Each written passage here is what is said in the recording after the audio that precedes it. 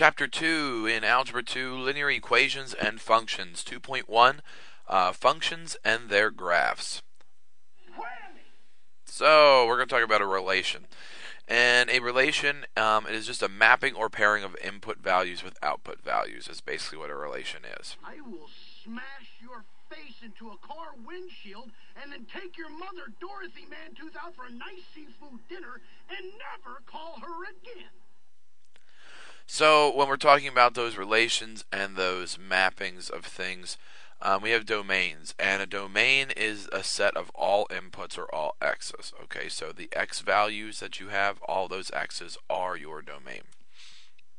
The range is all of the outputs, and that is all of the y values that you have. Okay, so x is what you're putting in, and y is what you're getting out. X is the domain, y is the range. Yeah, baby, yeah!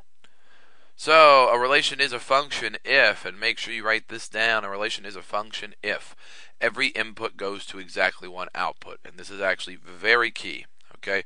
Every input needs to go to exactly one output. In those circumstances, then your relation is a function. Also, there is one output for every input, so it's basically going back and forth. A function has one answer goes in, one answer comes out, and it goes both ways that way. It is not a function if an input goes to two or more outputs. So if I plug a number in, it actually gives me two different answers. Okay, an example of that might be something like a square root. The square root of 4, if I plug in a 4, what do I get? I get 2 and -2. I actually get two answers there. So the point that I'm getting at is something like that would not be a function because it's getting positive and negative answers. You did it! Congratulations! World's best cup of coffee.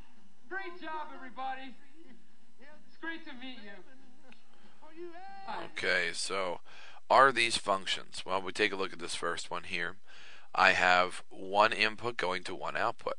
Good. I have one input going to one output. Good. However, over here, I have one input going to two outputs. So this is not a function because I have one input going two places. However, over here, I have one input going to one output. I have one input going to one output. I have one input going to one output, and I have one input going to one output. So every one is going to one. Every one that's going in is going to one out.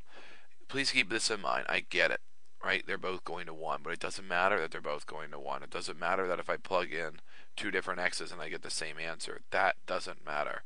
That is not the problem. The problem is if every input goes to one output. Yummy.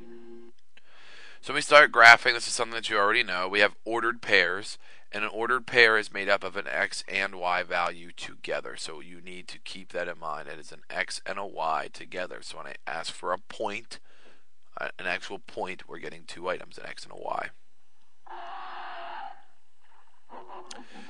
The vertical line test.